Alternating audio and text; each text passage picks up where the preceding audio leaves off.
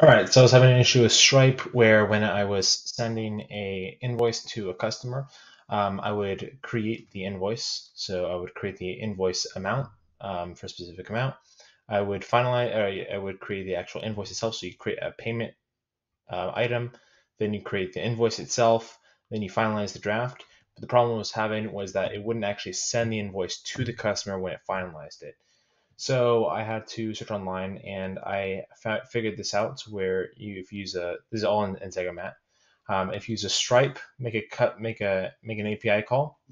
What you can do is you use this URL, which is that forward dash version one invoices forward dash the invoice ID and then dash send. You make sure there's a post. I think by default it's a get. So make sure it's post and you save it. So now whenever you run through the integration, it'll automatically send the invoice to the customer through Stripe itself. So you don't have to create a custom email to send the invoice payment link. So now whenever this goes through, the customer will get an email from Stripe itself saying they have a new payment to send, and they can pay it directly from that email.